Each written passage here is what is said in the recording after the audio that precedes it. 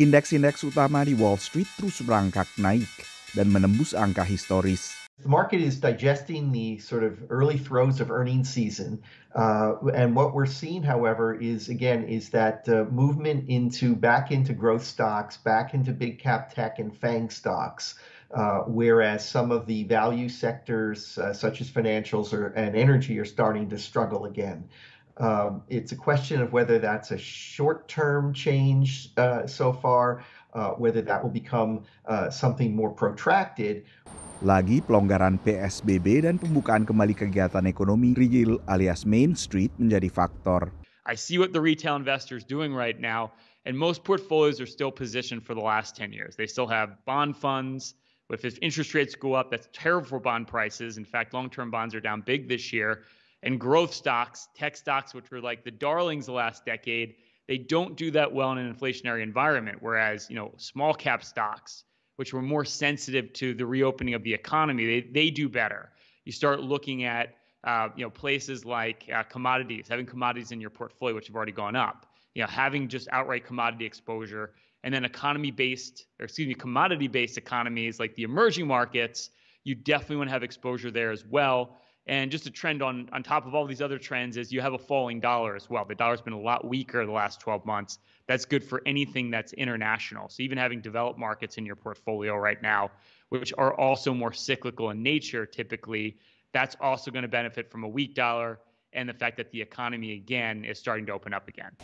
California yang pada pergantian tahun mengalami lonjakan kasus positif COVID juga kembali membuka stadion olahraga dan juga taman rekreasi, meski dengan kapasitas terbatas. Lonjakan kasus COVID di California baru-baru ini adalah dari varian baru lokal.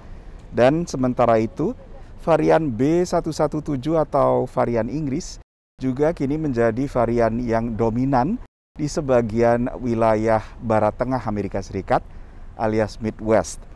Banyaknya mutasi ini memunculkan kekhawatiran bahwa COVID yang telah mulai terkendali bisa mengganas lagi. Karena itu pemerintahan Joe Biden menganggarkan sekitar $2 miliar, sekitar 29 triliun rupiah untuk melacak dan meneliti varian-varian ini. Pemulihan ekonomi memang masih terancam gelombang keempat COVID meski ketenaga kerjaan membaik dengan turunnya jumlah pemohon tunjangan pengangguran baru. We dropped down into the 576 area.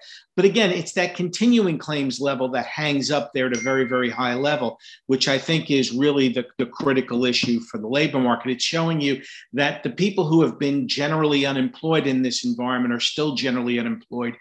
Sementara titik terang tetap sektor retail. Now, were we going to be able to grow at 5 or 6% on an ongoing basis without additional stimulus? No, the economy will settle back towards its trend, which is probably at around the 2 to 2.5% level, probably within the range of 2022-2023.